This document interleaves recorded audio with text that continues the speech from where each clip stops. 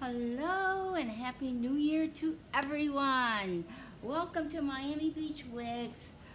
New year, new you, and a new styling tool. Okay, so we do synthetic wigs, and after about 5 months, it gets a little frizzy. Guess what? This little tool will change your wig.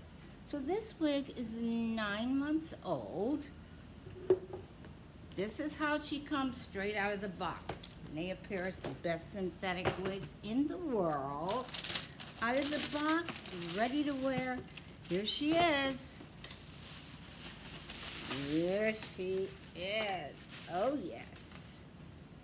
This is Rin.